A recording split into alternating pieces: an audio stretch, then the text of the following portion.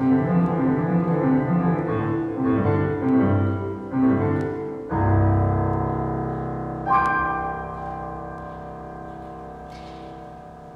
we get ready to begin worship, just want to thank those who are participating in worship, Marilyn and Barb Munch and Christy and David. Also want just to be grateful for Joan Ziegler for preparing the altar and the flowers for this day.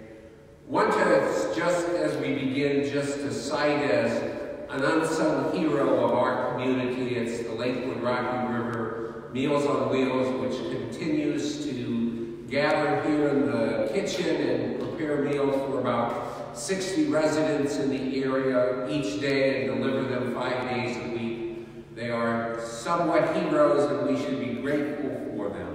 Let us begin to worship. Hallelujah! Christ is risen.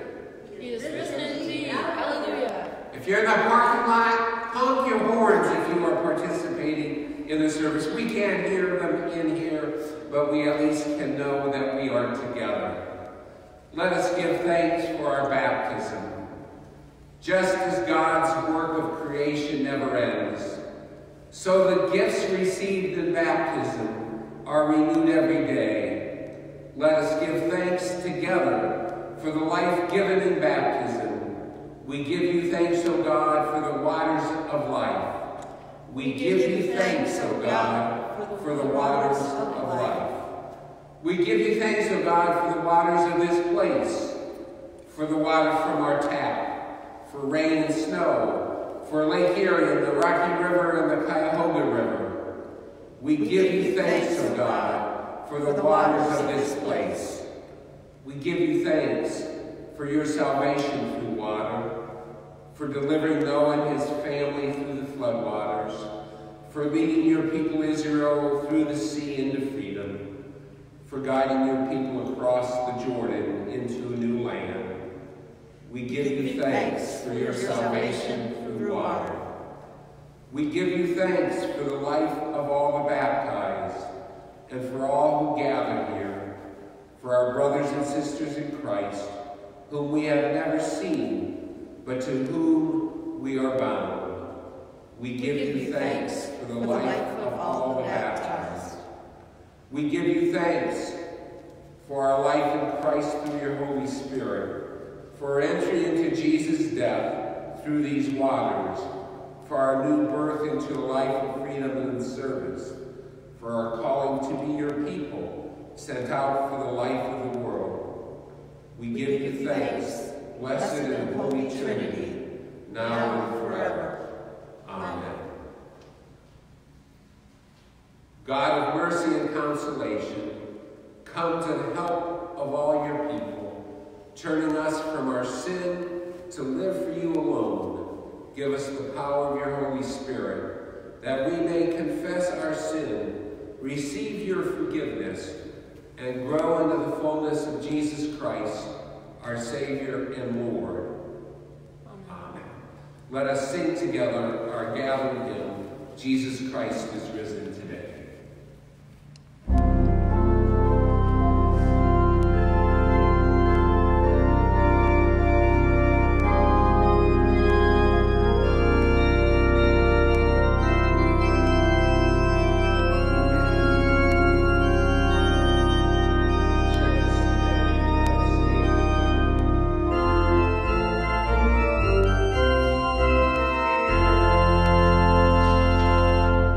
Jesus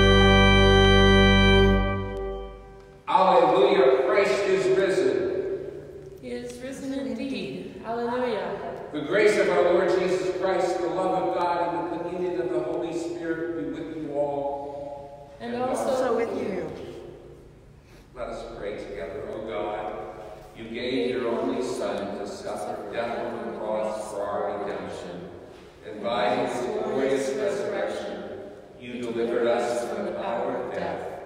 Make us die every day to sin, that we may live with him forever in the joy of the resurrection, through your Son, Jesus Christ, our Lord, who lives and reigns with you in the Holy Spirit, one God, now and forever. Amen.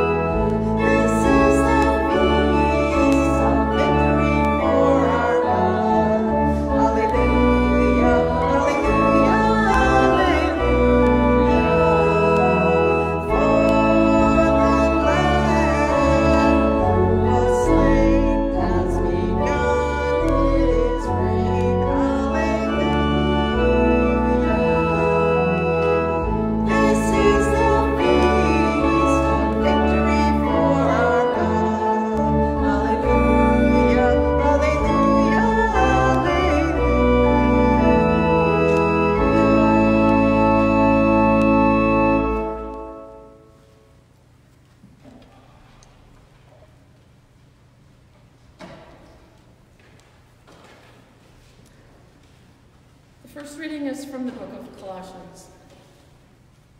So if you have been raised with Christ, seek the things that are above, where Christ is, seated at the right hand of God. Set your mind on things that are above, not on things that are on earth. For you have died, and your life is hidden with Christ in God.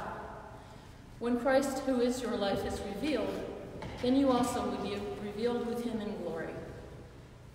May God add blessing to the reading and hearing of the Scriptures. Thanks be to God. Let us all join in reading from Psalm 118. Oh, give thanks to the Lord, for he is good. His steadfast love endures forever. Let Israel say, his steadfast love endures forever. The Lord is my strength and my might. He has become my salvation. There are glad songs of victory in the tents of the righteous. The right hand of the Lord does valiantly. The right hand of the Lord is exalted. The right hand of the Lord does valiantly. I shall not die, but I shall live, and recount the deeds of the Lord. The Lord has punished me severely, but he did not give me over to death. Open to me the gates of righteousness, that I may enter through them and give thanks to the Lord. This is the gate of the Lord. The righteous shall enter through it. I thank you that you have answered me and have become my salvation. The stone that the builders rejected has become the chief cornerstone. This is the Lord's doing. It is marvelous in our eyes. This is the day that the Lord has made. Let us rejoice and be glad in it. Let's imagine the children come forward They're not. But I can imagine if we did the children's sermonette today, I would have my mask on, and I would ask them, do you notice anything different? And they would say, you look much more handsome today, Pastor, much more handsome. And I can't guarantee you which child would say it, but I can take a good guess as to who their grandparents are. Just saying. This is different, isn't this Easter different? I've seen some of your pictures on Facebook at various celebrations and birthday parties, and I'm just aware how much I miss seeing you and seeing your energy, and look forward to the day when for this congregation you will gather again and you will be together, and it will be a good day. And we will all say, thanks be to God. Let us stand for the gospel acclamation and the reading of the gospel.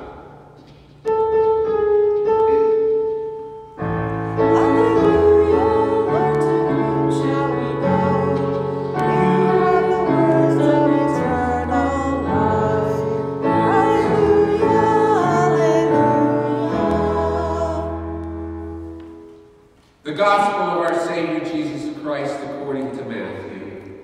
Glory to you, O Lord. After the Sabbath, as the first day of the week was dawning, Mary Magdalene and the other Mary went to see the tomb. And suddenly there was a great earthquake.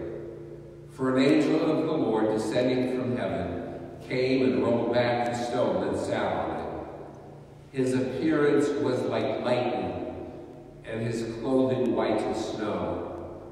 For fear of him, the guards shook and became like dead men. But the angel said to the women, do not be afraid, for I know that you are looking for Jesus who was crucified. He is not here. He has been raised, as he said. Come, see the place where he lay. Then go quickly and tell his disciples. He has been raised from the dead and is indeed, he is going ahead of you to Galilee. There you will see him. This is my message to you. So they left the tomb quickly with fear and great joy and ran to tell his disciples. Suddenly Jesus met them and said, greetings. And they came to him, took hold of his feet, and worshipped him. Then Jesus said to them, do not be afraid. Go and tell my brothers to go to Galilee.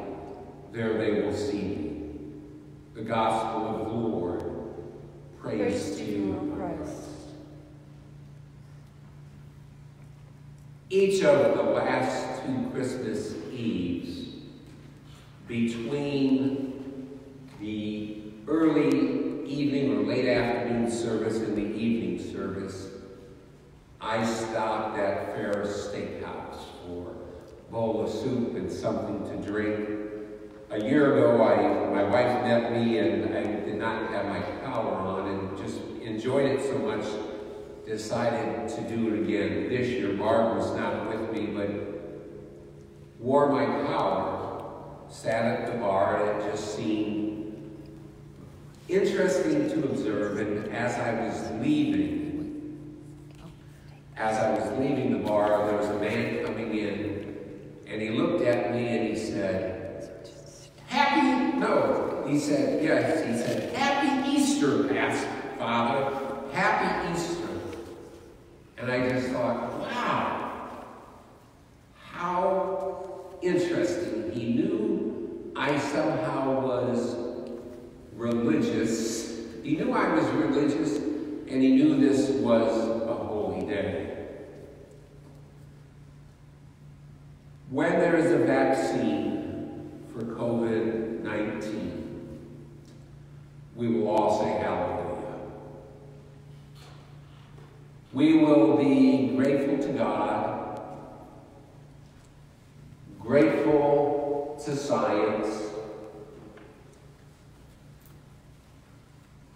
It is one and the same,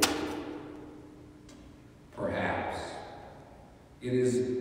Some will say it's a miracle in God's time.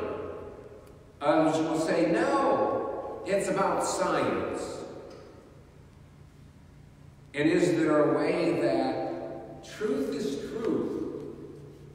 They are one and the same. Seek the truth. Seek and ye shall find. Knock and the door shall be opened. Ask and it shall be given to you. Seek the truth, but do not think you can possess it. Receive the truth and share the truth, but don't think you can hoard it. I'm amazed at Matthew's gospel. You know, the gospel readings rotate on an every 3-year basis, with John's gospel being periodically an option and periodically used. Each gospel is a witness. It is a witness to Christ. It is a witness to who Jesus is and what the early church came to believe. But I'm amazed that Matthew's gospel is much more like Mark's.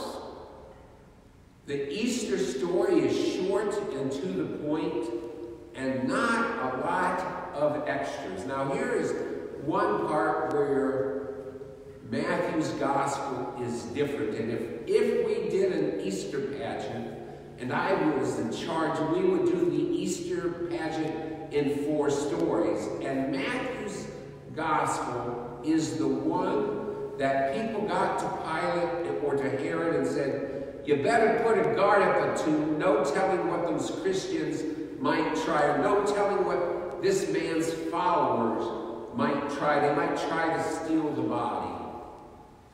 So Mary Magdalene and the other Mary. And I find that amusing, that she's named, but it's the other Mary. It's not Mary, the mother of Jesus, because that would be noted. It's just this other Mary. Like, this is, I won't go down that path, but it's just interesting. And for them, as they arrive at the tomb, there's a major earthquake. I can imagine there's lightning, there's thunder, there's all kinds of activity. The angel is there, the stone is rolled away. It happens in front of them. It's like they see it, feel it, smell it, taste it. And the reading says, the guards became like dead men. For the angel just gives them the basic news. He's not here, he is risen. Go tell the disciples, see where his body was. He will meet them in Galilee. And I like the story as it tells, they ran with fear and great joy. So much of life is a mixture of our anxiety and our hopes, our dreams and our fears. And so they leave. And they know and they report and they tell that they were both afraid and had great joy. They meet Jesus, they worship him, they embrace. Jesus greets them. Jesus says almost the same thing as the angels. Don't be afraid. Go tell the brothers, I will meet them in Galilee. And in Matthew's gospel, that's it for Easter Day. Galilee is, depending on what town or what precise place they were heading to, was somewhere between 60 and 80 miles. Jesus could get there immediately, but the disciples weren't going to get there for 3 or 4 days at the quickest. That's it for Easter Day, other than the guards. The guards immediately go to the authorities, the religious authorities, and say, this is what happened. Well, we can't have that. So they said, tell him you fell asleep. We will just say you fell asleep. The disciples must have stolen the body. And we will protect you from anyone who causes you trouble. So a few days later is when the disciples see the risen Jesus, according to Matthew. Colossians is an interesting text for today. I find it to be a somewhat almost circular argument. It tells us don't focus on the things of earth. Focus on the things of heaven. Focus on the risen Christ who is seated next to God the Father. But when we focus on Christ, he calls us to focus on our neighbors, on the least, on the broken. There's almost a sense that it's a reminder we have a choice. Every single day we have a choice. We can either seek our own personal desires, or we can seek the whole community, the whole earth, the whole. This is Easter like none other. Part of our prayers would be to pray for leaders. And we need to pray for leaders. That right choices are made. That the focus is on the whole.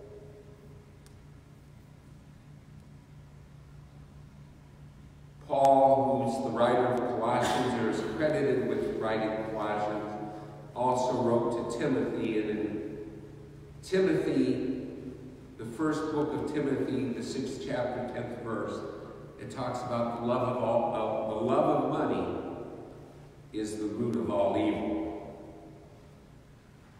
In Luke's Gospel,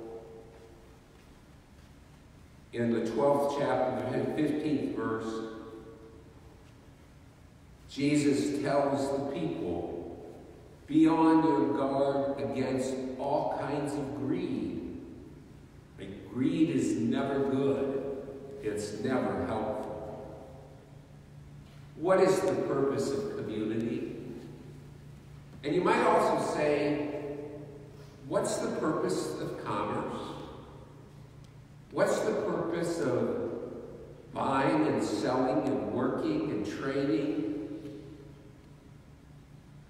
Is it rooted in greed, the love of money? Or is it rooted in deep concern for the whole, for community, for our neighbors, for the least? Never have we been given the opportunity to make daily decisions as to do we do what we want, or do we do what has been determined to be for the best of the whole?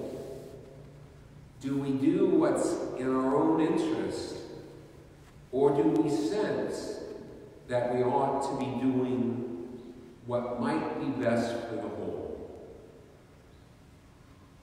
So the purpose of community is not for me to get ahead, but the purpose of commerce and community just might be that people are cared for, nurtured, loved.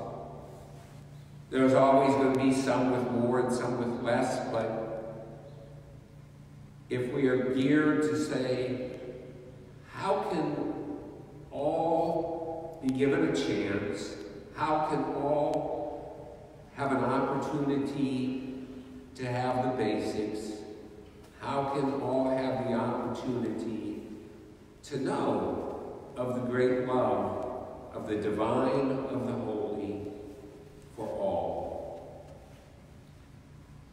One of the reasons I would say Colossians ultimately calls us to care for our neighbor is that in Matthew's gospel, when Jesus meets up with the 11 at this point disciples, the one appearance that Jesus has with his disciples after the resurrection in Matthew's gospel, Jesus tells them, go into all the world, proclaiming the gospel, baptizing, making disciples, inviting all to be a part of the genuine community, the joyous community, the community that lives now and in ways that we can only imagine will live forever.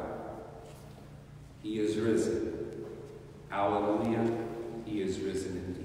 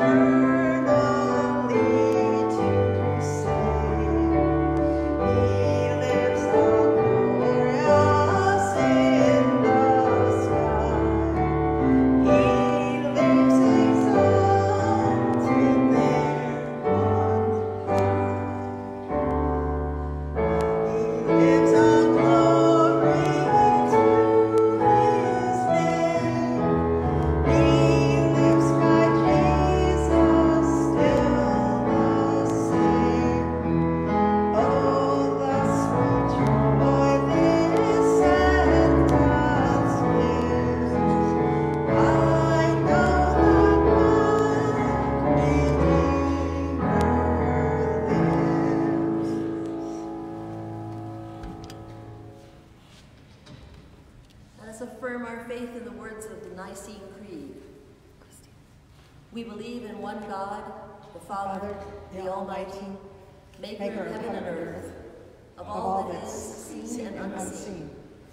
We believe in one Lord, Jesus Christ, the only Son of God, eternally begotten of the Father, God from God, light from light, true God from true God, begotten, not made, of one being with the Father.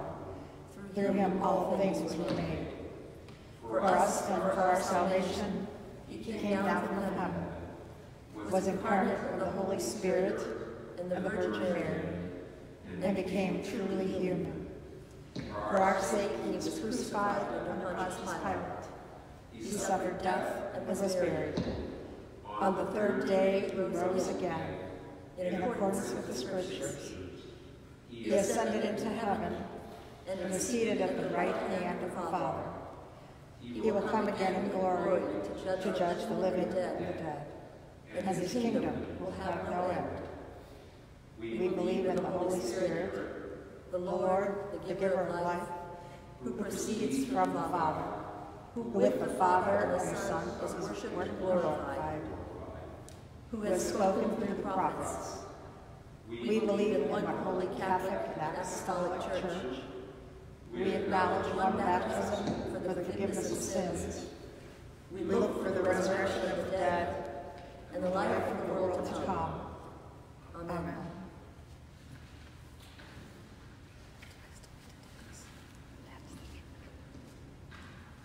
Uplifted by the promised hope of healing and resurrection, we join the people of God in all times and places in praying for the church, the world, and all who are in need.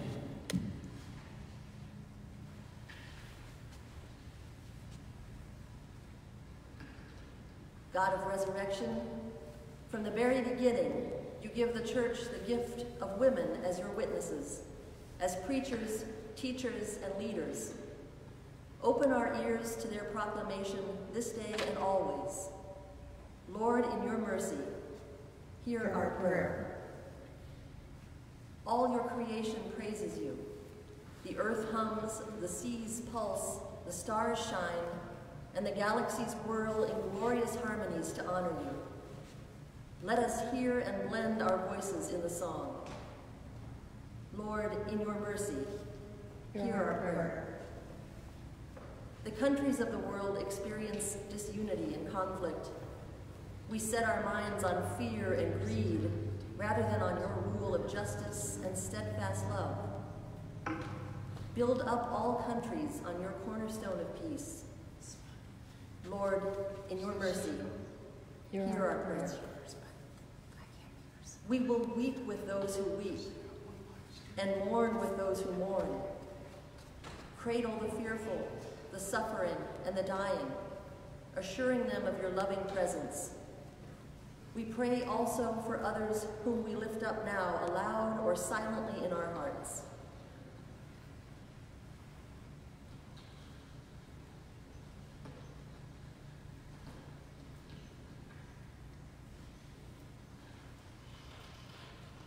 Lord, in your mercy, hear our prayer. Wise Father, we pray that you guide the whole creation the whole congregation as we prepare to vote on calling Pastor Marissa. Help us work out the details. Lord, in your mercy, hear our prayer. Bless the creative and helpful service of worship leaders this day. Musicians, ushers, greeters, worship assistants, preachers, readers, and all others who provide welcome and hospitality in our midst. Lord, in your mercy, hear our prayer. Risen Lord, you went ahead of us into the grave and defeated the powers of evil. We remember those who have died. Inspire us to live our lives in this resurrection hope and draw us to you in our final days. Lord, in your mercy, hear our prayer.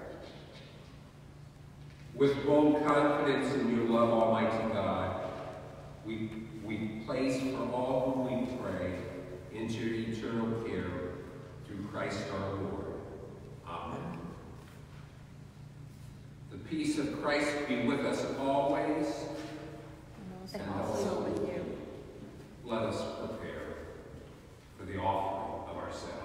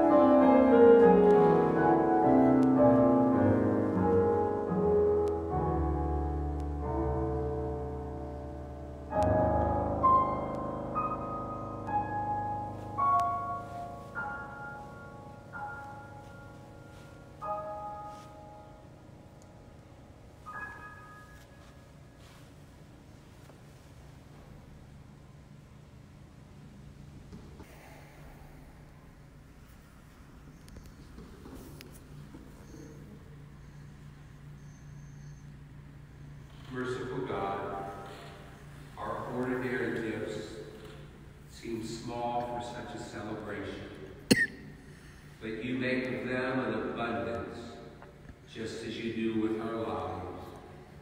Feed us again at this table for service of your name, in the strength of the risen Christ. Amen. Again, continue to encourage people as you are able to make gifts to this congregation and to ministry and to those who are in great need.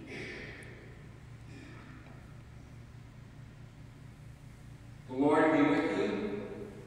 And also with you. Lift up your hearts. We lift them to the Lord. Let us give thanks to the Lord our God.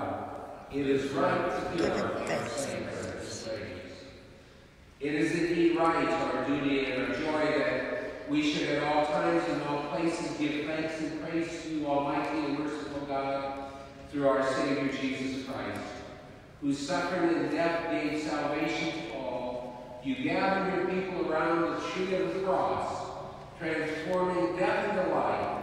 And so with all the choirs of angels, with the church on earth, and the hosts of heaven, we praise your name and join their unending hymn.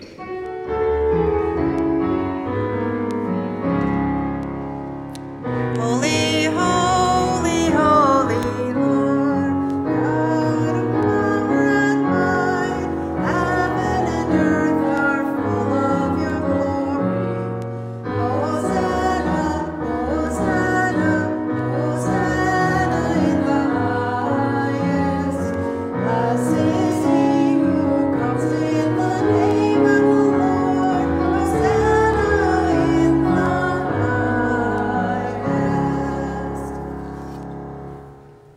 Inasmuch as our presiding Bishop, Elizabeth Eaton, has asked congregations to have a Eucharistic or communion fast until we all can take together. While we do the liturgy, elements are not consecrated. We will not take communion here today.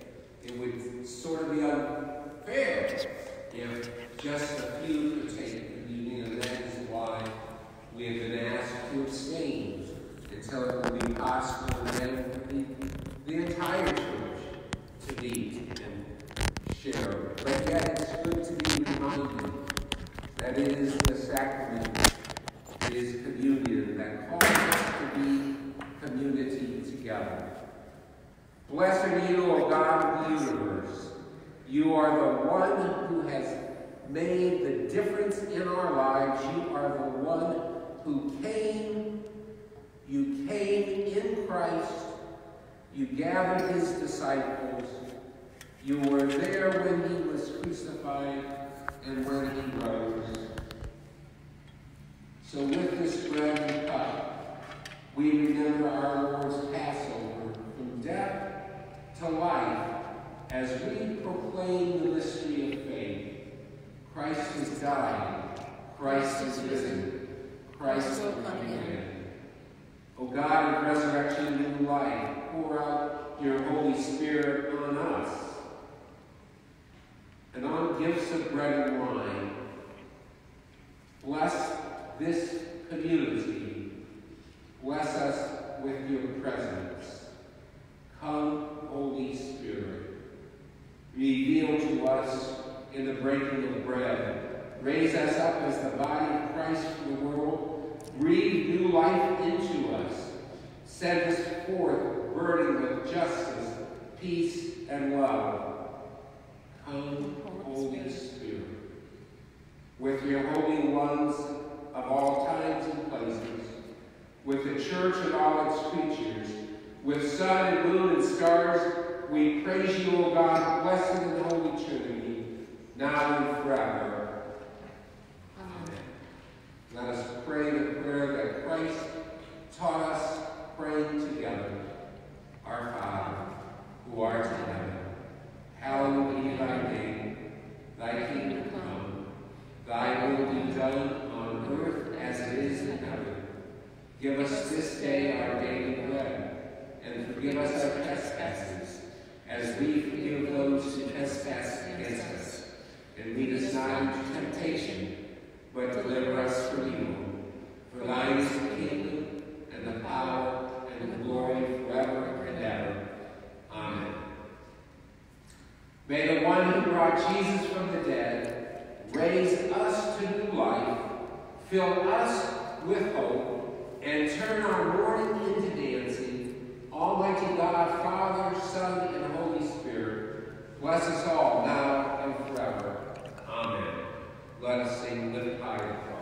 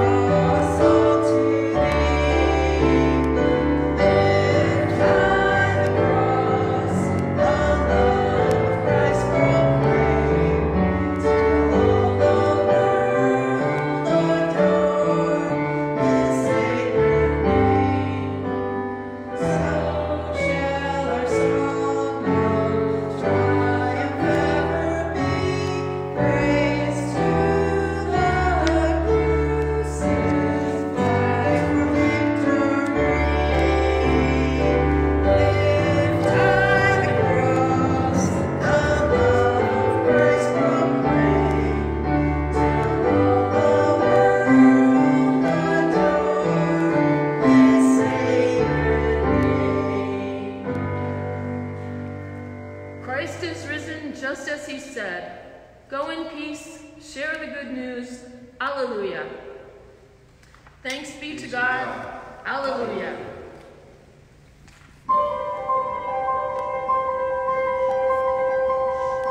Alleluia.